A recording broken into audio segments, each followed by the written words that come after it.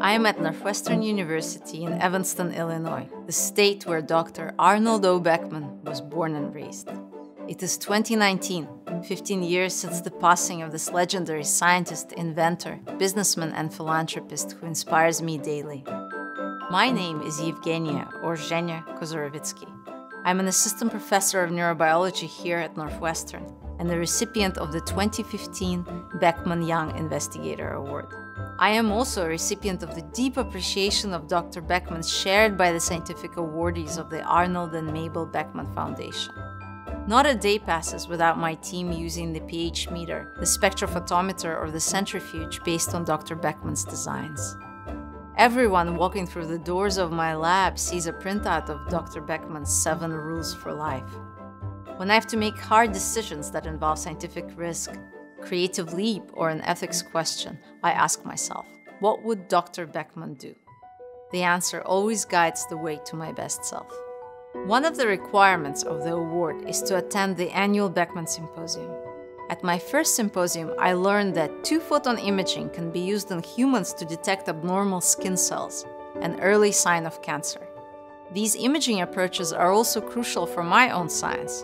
We use 2-photon imaging daily to visualize structures and activity of tiny neurons deep in the brain. But our 2-photon imaging systems lie spread out on large tables full of optics. Before attending the symposium, I had no idea that this technology had already been miniaturized and applied to imaging human living cells.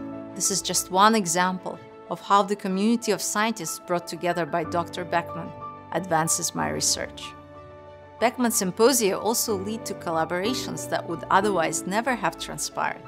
For instance, we collaborate with the lab of John Rogers, the material scientist who was a plenary speaker at my very first symposium. And I'm now launching a collaboration with Peter Nemes, another 2015 Beckman Young investigator.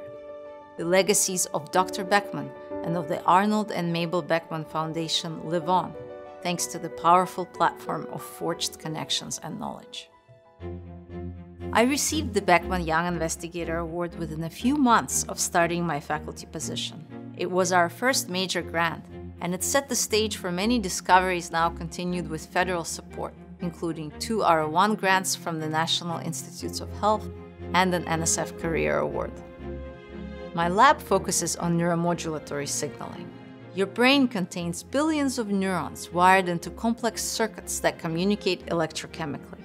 These fast transmission circuits are controlled by a set of slower instructive signals, collectively called neuromodulation. These signals include a diverse group of amines, peptides, and even gases that sustain our ability to sleep, eat, move, and learn by changing both neuronal excitability and responses to extrinsic inputs.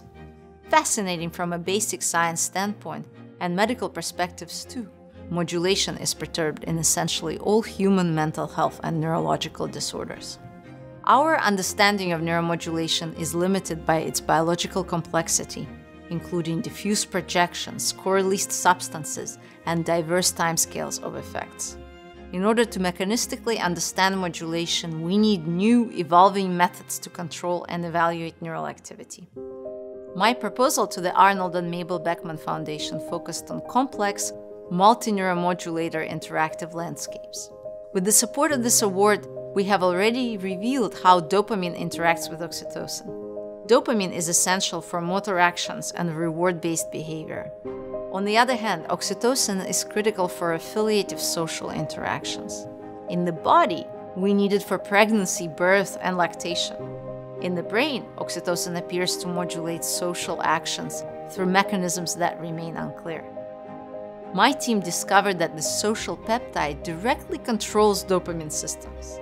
It tunes out the dopamine neurons that are critical for locomotion while turning up the signaling of cells that code for pleasure and reward.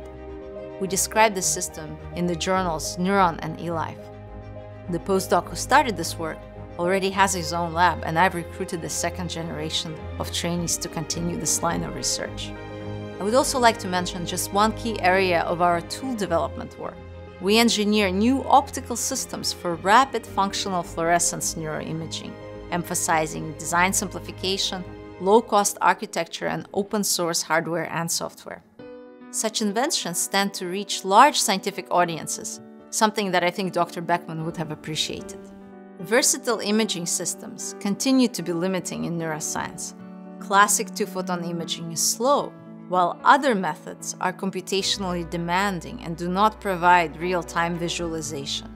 We've developed a new approach, scanned oblique light sheet microscopy, or SOPI for short. We've published 2 papers on that with a few patent applications forthcoming. Some university cores have already implemented SOPI in their imaging systems, and we are using it for rapid 3D imaging of neural signal integration and neuromodulation across many biological systems, while we continue further improving our custom microscopes. The Beckman Young Investigator Award and this amazing community of scientists and inventors have inspired our imaging tool development, besides guiding every other aspect of my science. The book Arnold O. Beckman, 100 Years of Excellence, lives in alternation between my office and my home as a continued source for this inspiration and gratitude.